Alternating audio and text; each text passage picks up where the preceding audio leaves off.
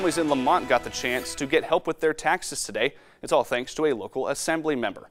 For the second straight weekend, Assembly member Rudy Salas hosted a free tax preparation workshop for families in the 32nd District.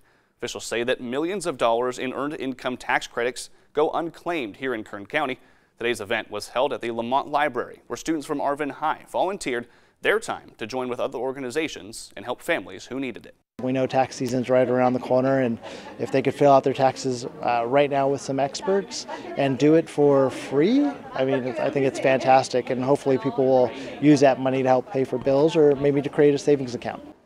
The next scheduled event will take place next Saturday at the Northeast Bakersfield Library. You can find more information on that workshop on our website, turn23.com.